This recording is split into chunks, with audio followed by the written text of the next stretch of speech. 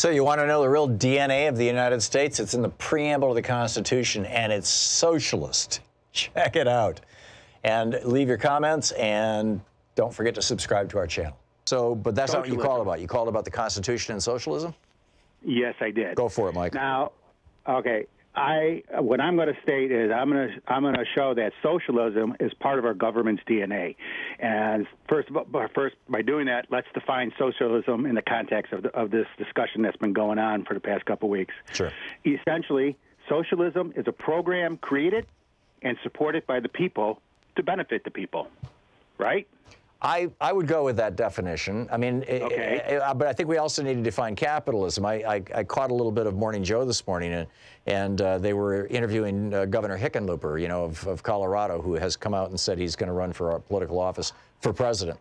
And you know, he started a brewery in Denver, and then, you know, leveraged that to mayor and then to governor. And so he, you know, he's a wealthy guy, a quote self-made businessman. And Donnie Deutsch and Joe, what's his name, Morning Joe, were all over this thing about how he's a capitalist. You know, this guy's a capitalist. And they tried to get him to say that he was a capitalist. He wouldn't say it. He was saying basically he was engaged in free enterprise. I don't think most people even understand the definition of the word capitalist. Hickenlooper was not a capitalist. He was engaged in free enterprise. He was an entrepreneur. But a capitalist is a person who lives off capital. It's a person who lives off their investments. And that's not Hickenlooper. I mean, maybe it is now in his retirement, but that's not how he, you know, he was a businessman. And, you know, so the word capitalist is just as misunderstood as the word socialist. Forgive the aside, Mike, but it just was making me crazy when, you know, Donnie Deutsch and Joe are sitting there going, well, you know, I don't know why you won't even say he's a capitalist. Well, maybe he's not a capitalist. Maybe he doesn't live off his capital. Anyhow, back to you, Mike.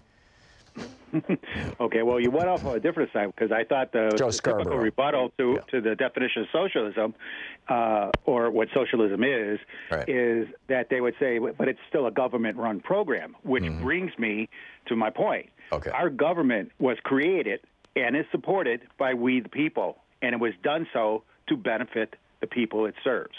Yes. So, I mean, it's our Constitution is essentially a socialist document. Everything was created to serve the people. The people serve the government, and that government serves the people. Oh, the people actually control the government, and the government serves the people. Yes, and I completely agree with you. That is a socialist concept. Yes. Yes. And that's what the if you're debating with a conservative, that's what they need to know, because if you're going to ask them who does the government serve, right? What other answer can they give? Yeah, yeah. I mean, tragically, I'd say right now that the government is serving, you know, fat cats and corporations more than anybody else. But we can lay that at the feet of our Supreme Court, and that has very little to do with the founders' original intent. Right. Yeah. Right. But that's what I'm saying, though. The socialism is part of our DNA in our Constitution. So it's not something that we should run away from. Amen. Amen. Well said, Mike. Thanks a lot for the call.